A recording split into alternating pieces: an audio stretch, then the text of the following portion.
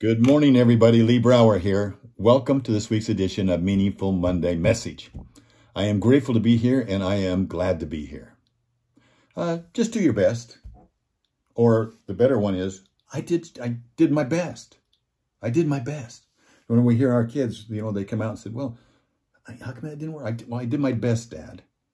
Or you hear it from your worker, well, I just did my best. What does that mean? I just did my best. Maybe it means that you did your best in the moment for what you were prepared for. We're going to delve into a concept today that transcends the boundaries of mere moments, okay? That transcends the boundaries of mere results. It's the profound significance of preparation. And it's inspired by the wisdom of Coach John Wooden. I'm so grateful for the time that I've been able to spend with that man during the last years of his life, really. I mean, and honestly, I can't think of a moment when I've been with him that I didn't learn something. You could not help but be around that man and not learn something. Listen to his definition of success.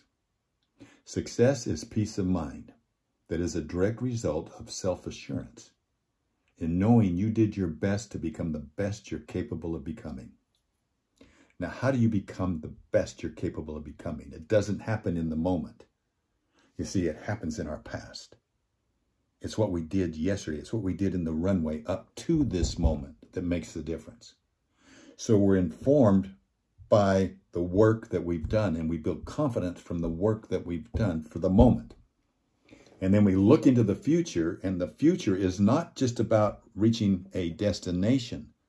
The future is about something about us continuing to grow our character and becoming to know that we are doing the best. That self-assurance of knowing, the peace of mind of knowing that we're doing the best we can do to become the best we can come to become. So in the realm of sports, it's so coordinated with life. In sports, everybody thinks it's all about beating the opponent, but not according to John Wooden. John Wooden's philosophy was never about the victory in isolation, but about the journey towards it. He emphasized that if you are prepared, you'll have that peace of mind that comes from knowing you are as ready as you can be. See, peace of mind for him was the true measure of success. So in 1997, Coach Wooden distilled his philosophy. He had the pyramid of success. In 1997, he distilled it down into 8 keys for success. All of them revolve around preparation. So the first one dealt with respect. Fear no opponent, but respect every opponent.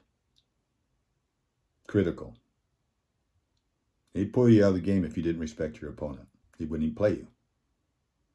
Number 2, remember that it's the perfections of the smallest details that make big things happen. Small things constantly repeated and attended to, they ultimately become the big things that make the difference. Hustle. Understand that hustle makes up for many a mistake.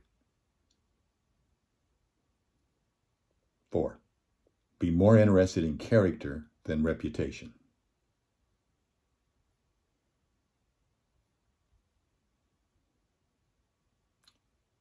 My favorite, composure.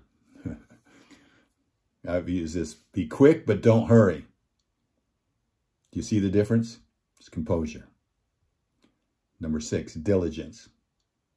And we all know that the harder you work, the more luck you will have. And then it's about growing. And how do we grow? We recognize that valid self-analysis is crucial for improvement. How can I become even better? And then number 8, do the work. There's no substitute for hard work and careful planning. So, conclusion, embrace the preparation mindset. Don't just sit around and wait for the moment. As we reflect on Coach Wooden's teachings, let's commit to the journey, not just to the destination. Doing your best isn't about the result. You know you did your best before you know the result. You see, doing your best is about the position you find yourself in when you show up. And over the long term, this is important, over the long term, the average person constantly puts themselves in a good position and beats the genius who finds themselves in a poor position. The average person who constantly puts themselves in a good position beats the genius who finds themselves in a poor position. So what looks like talent is often good positioning. And the best way to put yourself in a good position is with good preparation.